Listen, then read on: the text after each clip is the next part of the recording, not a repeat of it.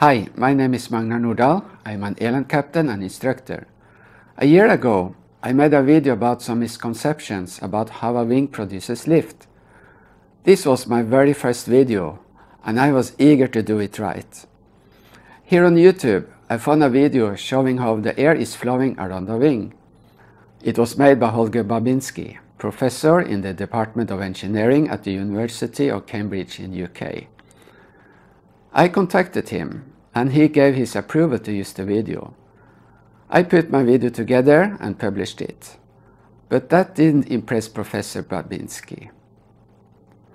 So he sent me a document explaining lift in a much easier way.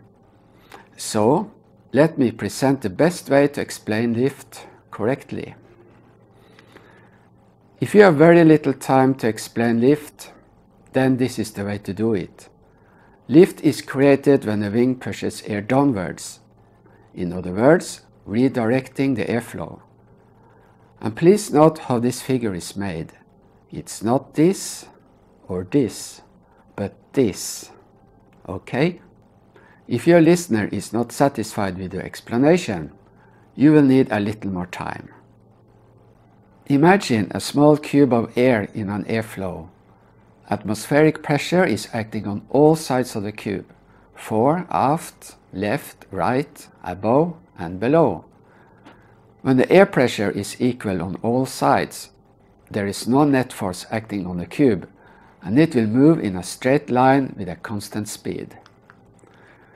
If there is a variation in the net pressure, there will be a force acting on the cube, causing it to change speed and/or direction. For example, when the pressure behind the cube is higher than the pressure in the front, the cube will accelerate. And when the pressure behind the cube is less than the pressure in the front of the cube, it will decelerate. The larger the pressure difference, the larger the change in velocity. Are you with me so far? Good. Now let's see what happens when the pressure difference is acting perpendicular to the airflow. For example, when the pressure on top of the cube is higher than the pressure below, the cube will accelerate downwards. This is called centripetal force, and the airflow will follow a curved path. This means when the airflow follows a curved path, the air pressure will decrease towards the center of the curvature, and this is lift. Are you satisfied with this explanation, or shall I give a demonstration? When you are blowing over a paper like this, you will see that it lifts up. But this doesn't prove Bernoulli's principle. The reason is, when you hold the paper vertically and blows along one of the sides, it doesn't move. And if it moves, it is in the opposite direction. The reason is that the paper is straight and not curved, and the air pressure is equal on both sides. When the paper is curved, the air stream follows the curve of the paper, and as I just told, the air pressure will decrease towards the center of the curvature, causing lift. This is called the Coanda effect. Let me give an example from the nature. When there is a vortex in the atmosphere, either a low pressure system, a tropical storm, or a tornado, you will notice two things.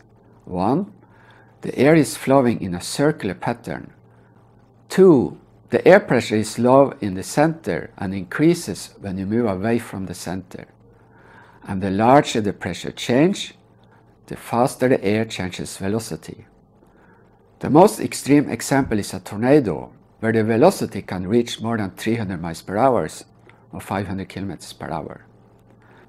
The air pressure in the center of a tornado is low enough to circle large objects up in the air. So, we have air moving in a circular pattern, and the air pressure is lowest at the center of the circle and increases outwards. Whenever you see a streamline that is not straight but curved, then there is a pressure difference across the streamline direction, and the pressure is always larger on the outside. Now, let's put a curved shape in an airflow. As the air is flowing over the shape, It is compressed and follows the curvature of the shape. Since the airflow is following a curved path, the air pressure must decrease towards the shape. In other words, the air pressure at A is higher than at B. Do you agree? Good. And below, the curvature causes the airflow to expand and follow the curvature of the shape. Since the airflow is following a curved path, the air pressure must decrease away from the shape. In other words, the air pressure at C is higher than at D. Do you agree? Good. Since the air at A and D have the same pressure, the pressure at B must be less than at C. And this is lift. When we look at the wings of birds, early airplanes and hang gliders, we see that the wing profile is shaped with a thin curvature. Those wings provide a lot of lift. The sail of a sailboat acts in the same way. However, thin wings do have limitations. Birds are okay because they have a very low wing loading. But airplanes are made of heavy materials and are made to carry a payload. Therefore, a thin wing must be braced with struts and wires. Many early airplanes were constructed with two wings mounted one above the other, like a box kite. This made the construction more rigid, but the struts and the wires produced a lot of drag, limiting the top speed of the airplane. Since the mid-1930s, most airplanes have been constructed as monoplanes with self-bearing wings. The wings become thicker and heavier, but they allowed for a higher speed, and the volume inside the wing can be used to store landing gear, fuel and armament. Modern wings have a convex underside. This in fact reduces the effective lift, but it reduces the drag at high speeds, and that is more important. When you want to fly slow, for example a takeoff and landing, you will use what is called high lift device. Most common is the flaps. When the flaps is extended, the wing has a larger curvature. This of course increases lift. And some airplanes, especially high-speed airplanes, have a leading edge slats, further increasing the curvature of the wing. And this is how lift is explained without using other physical principles than variations in air pressure as observed in the nature.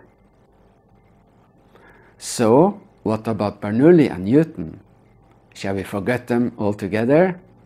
No, we should not. But we should start to use Bernoulli's principle in the right way. And that is that the sum of the air pressure in an airflow is constant. This applies to pressure differences along streamlines. When the pressure changes, there must be a change in velocity.